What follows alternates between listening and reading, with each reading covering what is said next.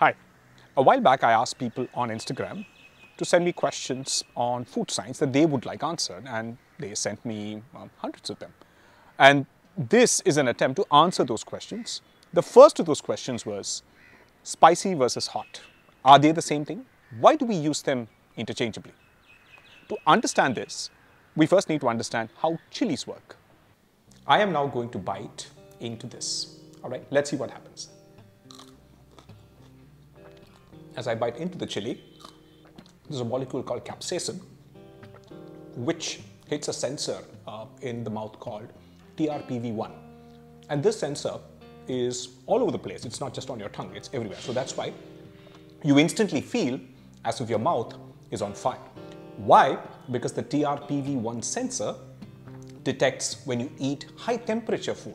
And the reason it exists is so that if you eat very hot food, you'd end up damaging your gastrointestinal tract. Capsaicin happens to fit into the sensor, and so it fools your brain into thinking that your mouth is literally on fire. So the brain reacts by sending more blood to the face.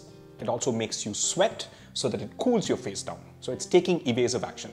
What also happens is that there's an endorphin rush. So the rush of dopamine into your brain that causes you to feel happy.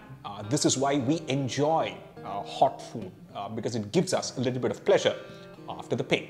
So what's interesting is that evolution has designed a reward mechanism that always paints a little bit of pleasure after pain so that you don't get crippled, right?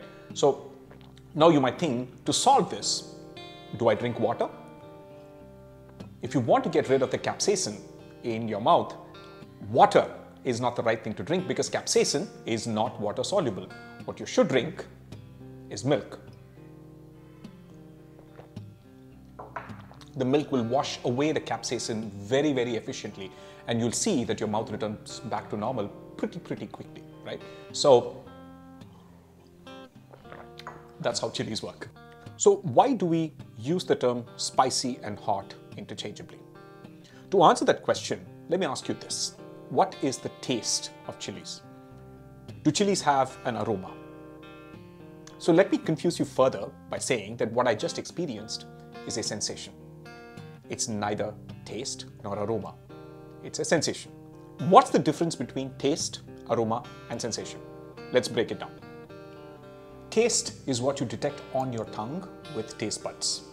The only things you can detect on your tongue are sweet, salt, sour, bitter, and umami. Aroma, or smell, or if you want to appear really smart, olfaction, is 80% of the perception of flavor.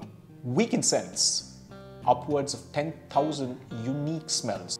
And this is why food has no flavor when you're recovering from a cold or from COVID, where anosmia is a very common long-term side effect of COVID.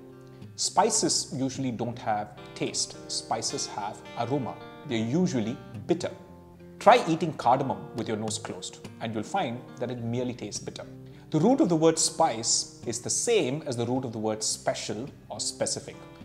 In ancient times, the Roman port of Alexandria in Egypt would impose customs duties on a special list of items that they called spices.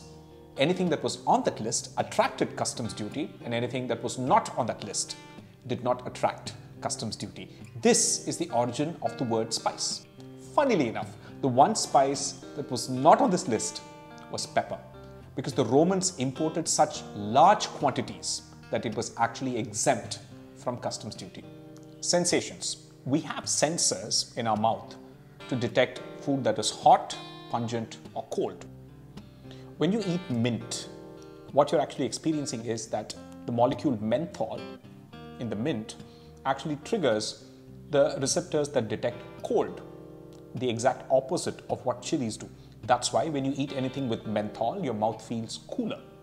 Incidentally, ginger, pepper, and mustard also trigger the same receptors that chilies do, except that they use different molecules to do it, and they're not as effective as chilies are in giving you the sensation of heat.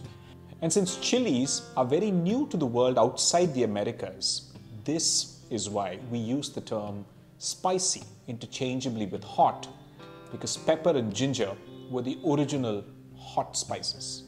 One of the interesting things about mustard is that its molecule, methyl isothiocyanate, is volatile, meaning that it doesn't do much in the mouth. It actually travels through the back of your mouth, and when you breathe out up into your nasal cavity, that's why you experience mustard and wasabi in your nose and not necessarily in your mouth. Back to chilies. If you're wondering which part of the chili actually has most of the heat, and you'll often find internet recipes telling you to remove the seeds.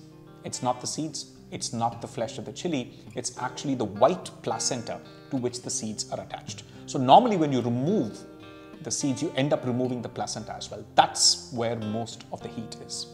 The reason we remove seeds as well is because the seeds are usually bitter. In capsicum, which has no heat, the bitterness of the seeds is particularly strong. You can also reduce the heat of chilies by soaking them in an acid like vinegar. Acetic acid dissolves capsaicin, and so less of it is available to stick to the sensors in your mouth. Since capsaicin is antimicrobial, the only part of the chili that is susceptible to fungal infection is the stalk. So as long as you remove the stalk before you store it in the fridge, it will last forever. If you want to dig deeper into this, read my book, Masala Lab, The Science of Indian Cooking. See you next time.